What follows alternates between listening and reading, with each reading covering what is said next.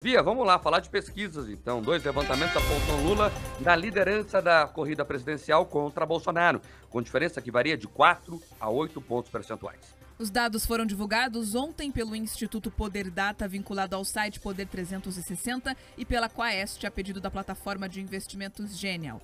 No cenário de votos válidos, excluindo-se os brancos e nulos, os números do estudo do Poder Data indicam Luiz Inácio Lula da Silva do PT com 52% e Jair Bolsonaro do PL com 48%. Já quando se considera a totalidade dos votos, Lula tem 48% contra 44% de Bolsonaro. Brancos e nulos são 6% e 2% não sabem ou não responderam. A pesquisa foi realizada com 3.500 pessoas entre os dias 13 e 5 de outubro. A margem de erro é de 1,8 ponto percentual para mais ou para menos, com intervalo de confiança de 95%.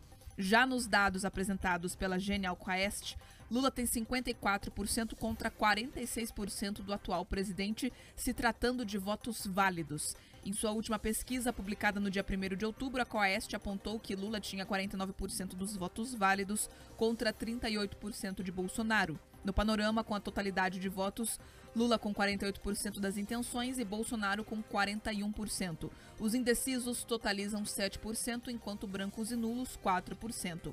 A sondagem também mostra que os votos obtidos por Ciro Gomes, do PDT, e Simone Tebet, do MDB, estão divididos entre os dois candidatos. Entre os eleitores do PDDtista, 39% afirmaram apoiar Lula no segundo turno, enquanto 26% planejam reeleger o atual presidente.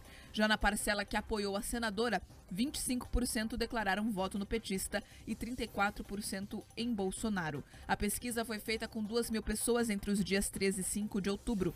A margem de erro é de 2 pontos percentuais para mais ou para menos, com intervalo de confiança em 95%. Olha, bom, vamos lá. Pesquisa tá aí, compra quem quer, eu sempre digo isso. Me chamou a atenção um dado. A Simone Tebet tá contra os próprios eleitores dela, segundo a pesquisa.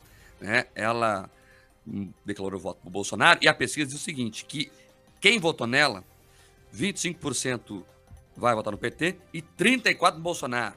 Ou seja, a vontade da Tebet de ser ministra do Lula é tão grande que ela vai contra a própria base que lhe deu votos, Pedroso. Olha, quando a gente divulga essas pesquisas, e o que mais me choca, inclusive pensando na pauta anterior, é que elas não corrigiram as metodologias. Nenhum desses institutos que trazem esses números faz essa meia-culpa, fala assim, olha, errei, aperfeiçoei tal coisa. Então, quando eu olho esses números, sem a transparência apropriada, eles não dizem quais são o microdado para permitir, inclusive, que você cheque essas coisas.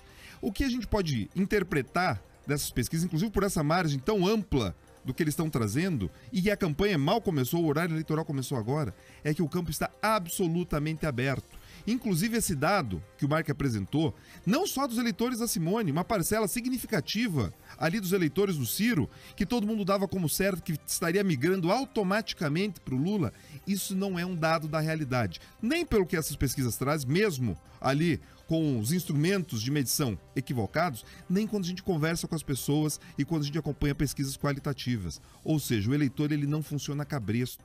Não adianta o Ciro, a Simone, o FHC, o partido X ou Y ir para um lado ou para o outro. Quem toma a decisão de forma soberana é o eleitor. Então, o que vai determinar os rumos dessa eleição é a capacidade de mobilização e se as propostas vão tocar ou não no coração das pessoas. Mark, um outro dado que essas pesquisas trazem é justamente, e isso é interessante, é a queda de rejeição. O Bolsonaro está numa tendência de queda de rejeição e o Lula num crescimento. Ou seja, aqueles números que inviabilizavam, segundo os institutos de pesquisa, a eleição do Bolsonaro, eles já não estão mais tão claros quanto anteriormente apareciam.